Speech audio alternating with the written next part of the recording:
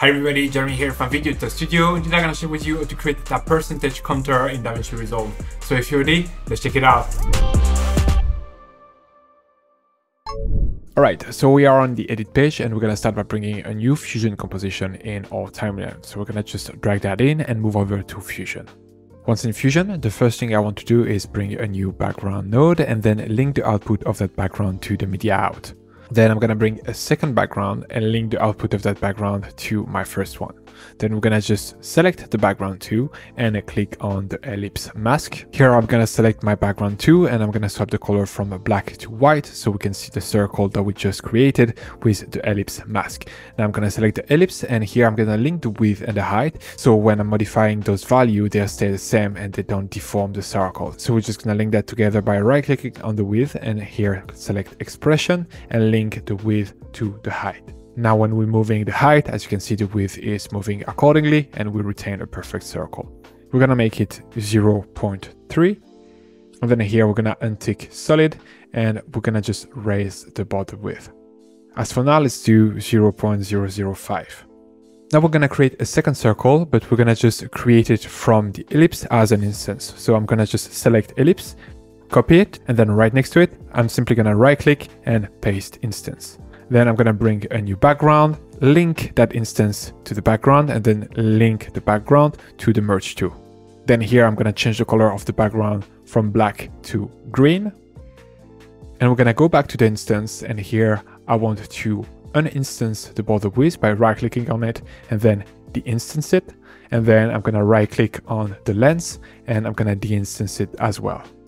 I made a video more in depth about instance node that I will link in the description below if you want to just learn a bit more about it. Then we're just going to make our circle width a bit bigger. So we're going to switch from 0.005 to 0.015.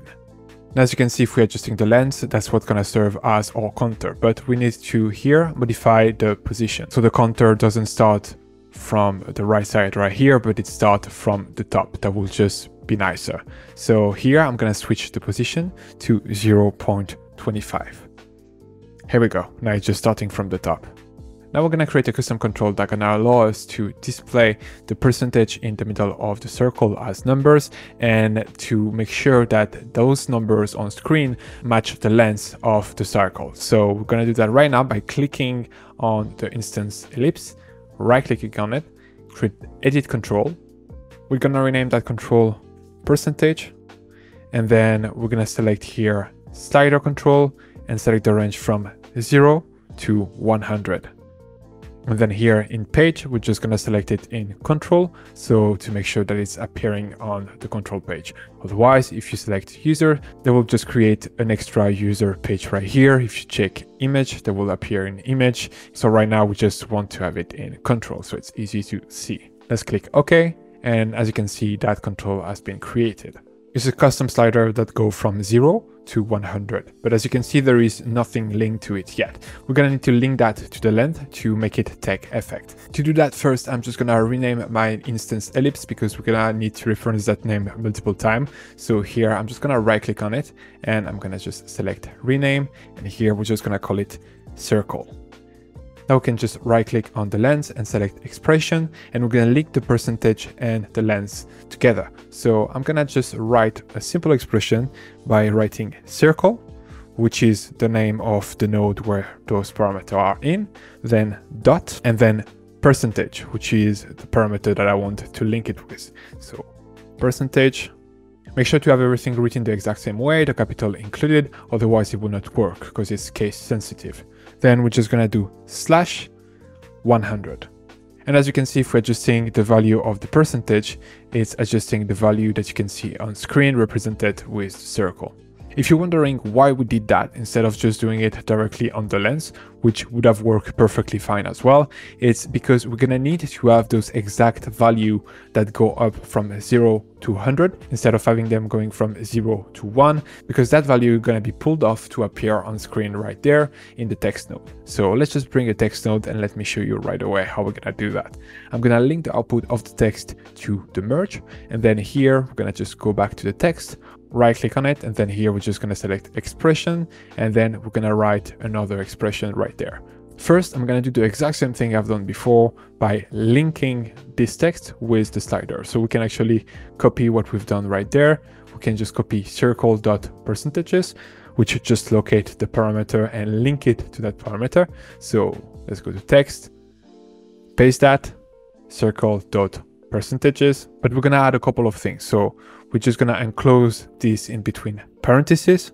And as you can see now, we have 100 being displayed, but if we go back to circle and we make some modification, we have those modifications appearing on screen. But as you can see, the number is not rounded up. So we have a dot, after it. So we want to adjust that and make sure that it's only going from 1, 2, 3, 4, 5, and that we don't have in between here with dot 3, etc.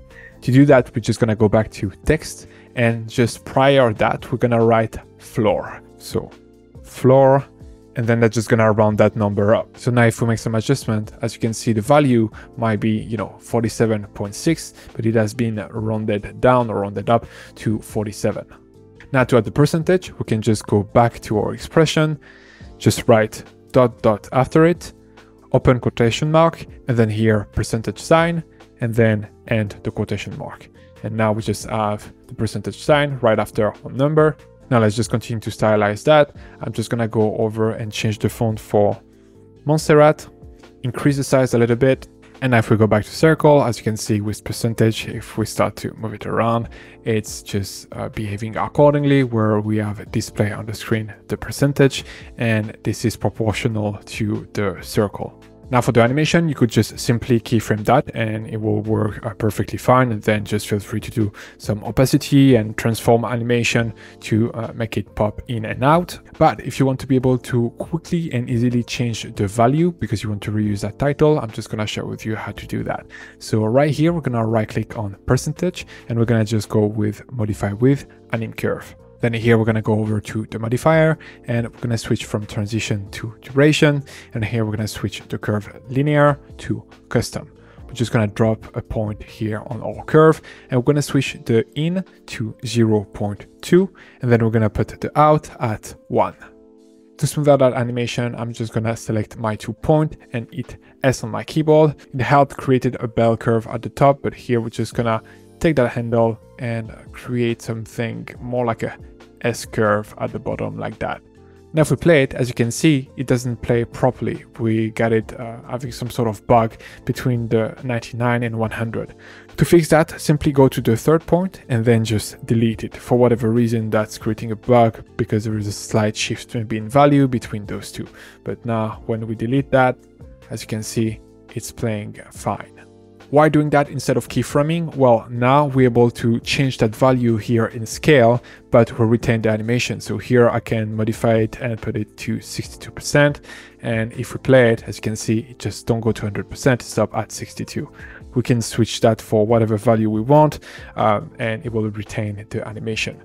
So that's the technique I will recommend instead of using keyframe if you plan on reusing that title over and over, or even creating a macro that's just gonna make it easier to use. Because by dropping keyframe, if you're not on the exact frame where you have the final value, it will just mess up with animation. So you always have to remember on which frame you drop it, etc. So that's a bit of a hassle. With this one, that's just gonna be very easy to switch that value. So now let's just finish the animation. To do that, we're gonna use a transform node and a brightness and contrast node to create the opacity animation. So I'm going to select my merge and then here I'm going to bring a transform node, and right after the transform node I'm going to bring a brightness and contrast node. Now we're going to go to frame 30 and I'm going to go to my brightness and contrast node, activate the alpha channel and drop a keyframe on the gain at 1, and then go to frame 0 and bring the gain down to 0.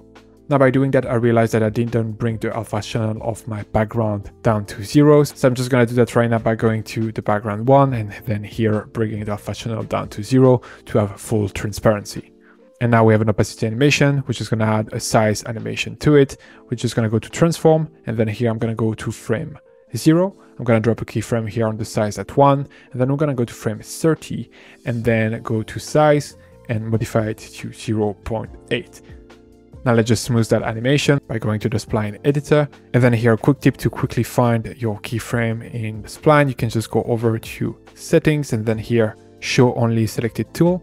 And I know that I just want to transform and the brightness and contrast. I'm going to select those two.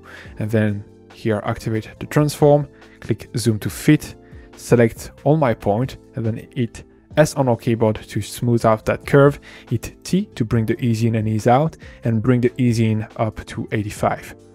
Now that we have our title mostly done, we can make some final adjustment. Right now I'm going to add some drop shadow and a glow. So I'm going to start by selecting here my brightness and contrast, hit shift space on my keyboard, and I'm going to search for glow, bring that in, and then I'm going to go to the background 3, hit shift space on my keyboard, and this time I'm going to search for the soft glow and bring that in. In the soft glow, we're just going to bring the gain down a little bit right there, and I'm happy with that. And then here in the glow, we're going to just bring the glow down a little bit as well. It just helps to make our title pop a little bit more. Now after the glow, we can hit shift space on our keyboard and we can search for a drop shadow and then bring that in. Here I'm going to reduce the drop distance, and then you can just either increase or reduce the strength of that shadow. Also here, instead of having a solid color, we could choose to have a gradient. So I'm going to go to my background 3 and here switch from solid color to gradient. And then here we're going to select 2 colors. So I'm going to go to my color wheels and then I'm going to select maybe blue and then cyan. Then you can just move those points around. So I will just bring the blue up top and the cyan down there, just so we had the change of color happening step by step. So the beginning being blue and the end being cyan. And that's pretty much it. I hope this video was helpful. Please don't forget to like and subscribe. Let me know in the comment what kind of video you'd like to see next, and see you in the next one. Bye. Speed up your workflow and create better videos using the pack available on our website, including titles, transition, and templates built only for Davinci Resolve. Get started today by downloading our free starter pack that contains over 150 elements. Link in the description below or at videoeditorstudio.com.